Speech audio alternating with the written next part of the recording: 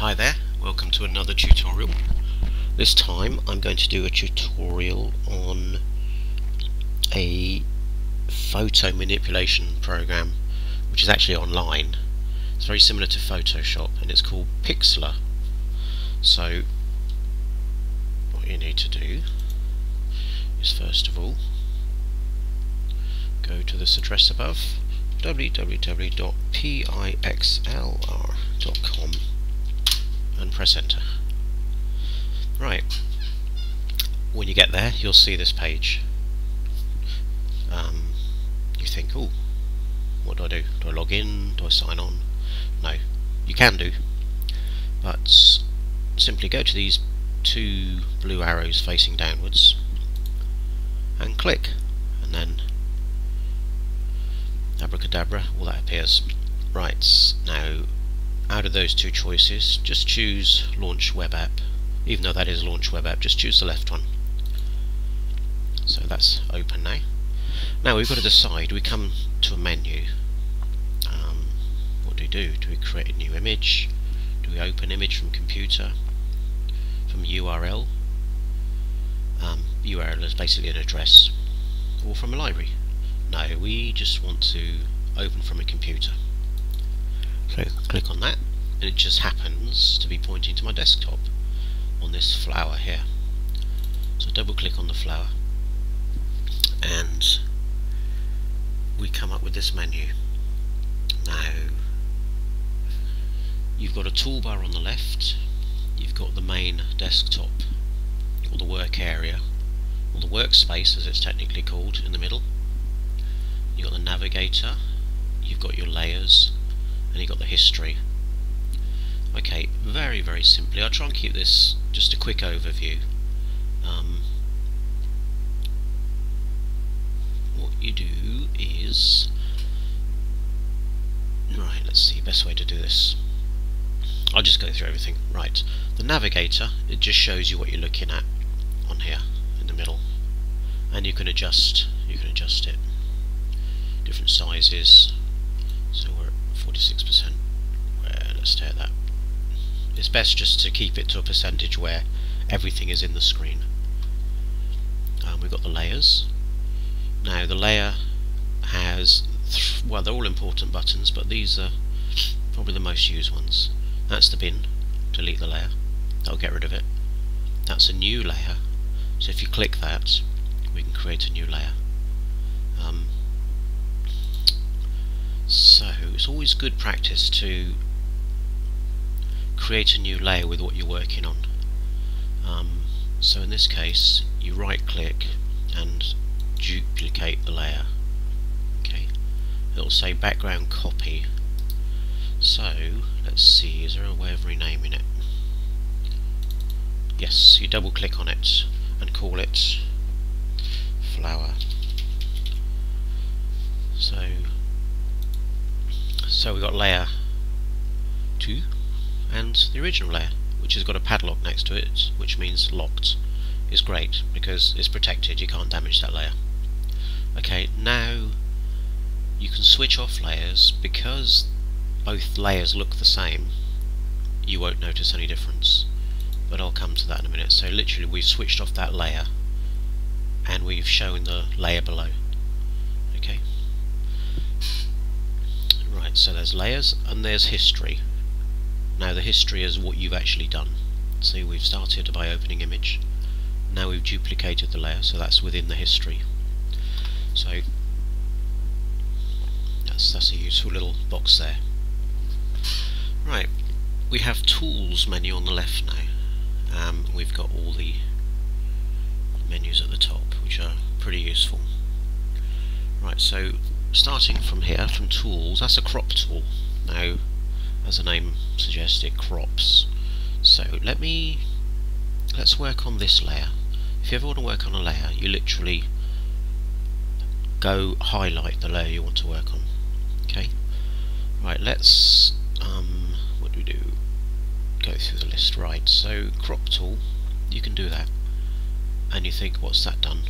It hasn't really done too much at the moment, other than it's just highlighted the area that you want to crop. Now what you have to do is, with that tool, you've got to work with that button there. So if I click on that button now, it'll say, do you want to apply the changes? Just say yes, because if I say no, nothing will happen. Do yes, and the area we highlighted, it crops it. Now if you've made a mistake, press Ctrl and Z, and we're back to where we were. Okay, so we've done those two buttons. Now if you hover over, you'll see what the actual tool does, and also at the end there'll be a letter, and that'll be the shortcut for the tool you want to use. Shortcut is in, you press on the keyboard that letter it says at the end. So let's try the marquee tool. Same again there. Highlight that. Oops, sorry, my mistake. We have to add that. No, don't add that. Marquee tool. Highlight the marquee tool. Do that. Same thing. On its own it doesn't do anything. We have to go there. Let's move that out of the way, see?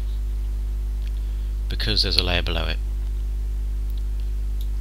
it doesn't look like it's done anything. To get rid of this, these are called technically as marching ants, as ANTS. To get rid of them, press Ctrl D. See, deselect all has come up in the history. Same as this. Do that, just a bit of random marching ants. So if we hover over that, that'll be called the lasso tool. Same again. Left click that while the marching ants are still enabled. And just do that, see? Control Z that, because I don't want that. Control Z it again. Magic wand's great. You're wondering why I've got a flower on a white background. That makes getting objects and removing them quite easily if you've got a white background. So literally click on, I call it the magic wands because that's what it's called in Photoshop, wands tool, again the letter W, and do that, and we've got all of that. So if I was to suddenly cut that, we'd have an exact selection of that flower. Okay, so magic wands, what's this one? Pencil tool, that's obvious. You can just make a mess by literally just drawing on it, and you can change the size of the pencil by doing this. See? Again, we don't want that, so Control Z, Control Z. Brush tool, exactly the same. It's a brush. Let's just draw something. Let's make a mess. Okay, brush tool. Oh dear, I've made a mistake. What do? Get the eraser tool and just get rid of what you don't want. Perhaps I just want it like just like that. Okay, so that's a Control Z, Control Z, Control Z. As you look on the right under history, it'll take you back steps, and you can see what steps you go back. Paint buckets, again, you have to create a new layer for that. I won't go into too much explanation at the moment, but I'll just show you. So we hover over new layer, and the colour that's down here will be the colour that the paint bucket will cover. See? Black. So Control Z, go back to two layers again. This one is gradient. Yet again, at the top you'll see a colour. Let's try something clearly obvious. So let's try that pink gradient.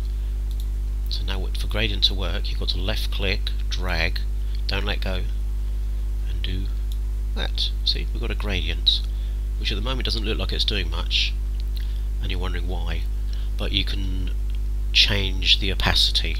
So this layer I've just created, you can make it look see-through.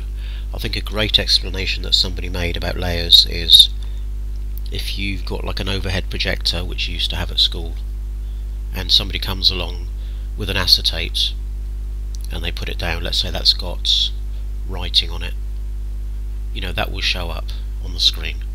And if somebody else comes along, and let's say the second acetate is slightly coloured and it's got a photograph on it, and they put it on, both of those will show up. So both those layers will show up on your screen, which is the equivalent to the acetate screen. Okay, Control Z yet again. Clone tool, the clone stamp. That takes a bit of messing around. I think I'll leave that for a bit. Colour replace. Again, I did the colour replace with the wasps to change the colours of the wasps. That video that I did a little while ago. If you haven't seen it, it's on the YouTube page. I think it's called Radioactive Wasp. Couldn't think what to call it, so drawing tool, same again. Now the blur tool, that'll blur what you're looking at. So let's try that.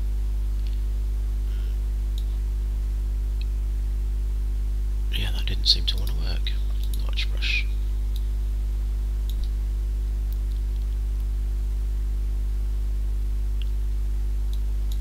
Okay, I don't know why that didn't work.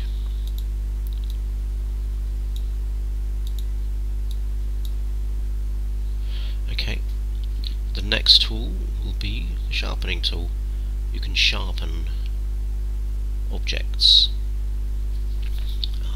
Let's see, the next tool will be the smudge tool. Same again, smudge. We'll smudge an object.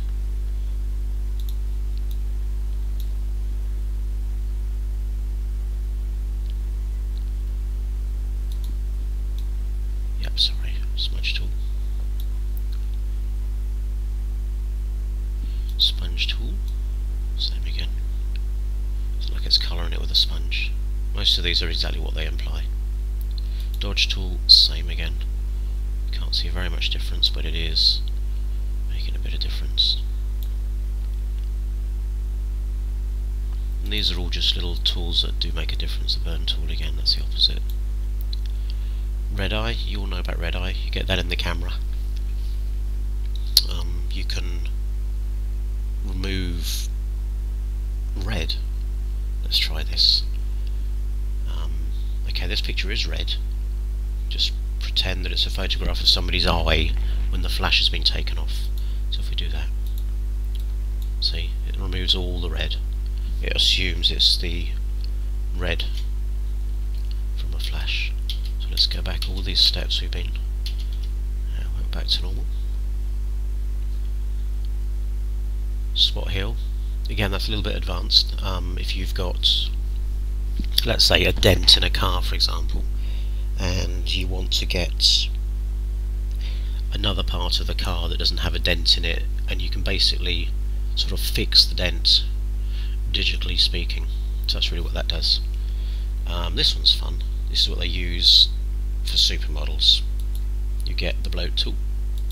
See, it just bloats out. You know, they'd use it on the model's face to make their lips look a bit fuller, arms and different parts of their body. And let's go back. So the next one is totally the opposite. See, makes everything look smaller. So that's the bloat tool, and that's the pinch tool. Control Z again, just go back. Oh, the dropper tool is great. It's probably my most used tool that I use. Literally grab it. It's just exactly, again, as the name implies, let's grab a drop. So if you keep your eye on the little black box here on the left bottom, we go plop, we've got a sample colour, and you can do a lot with that information. Okay, so we'll Control Z that, and this is the text. Let's type some text. Let's type in hello photographers. Okay. Now these are the font styles.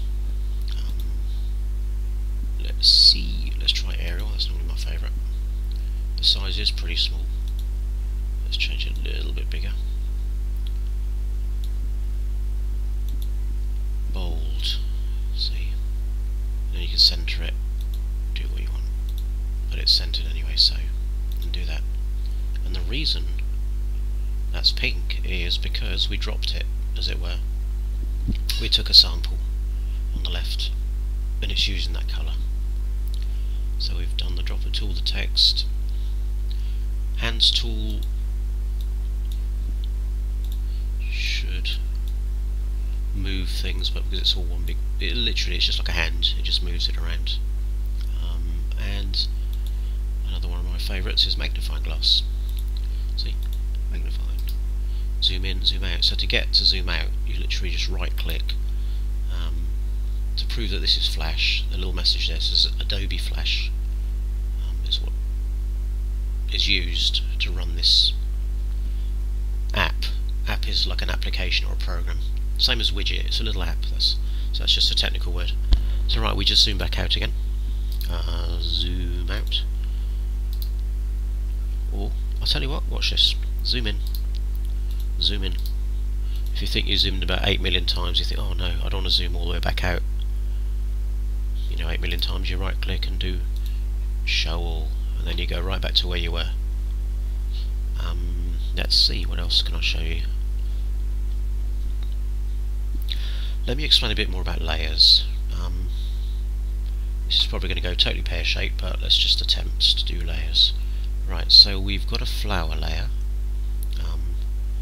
Let's remove... Yeah, oh, there we go, right, look. Hello, photographers. That tick there, we'll switch off that layer, see? On, off. Okay. So now with layers, you can do all sorts of things. Let me delete that layer. Right, go away, layer. Now he's gone. Now we can, let's start to play around with layer number 2. Let's see, what can we do?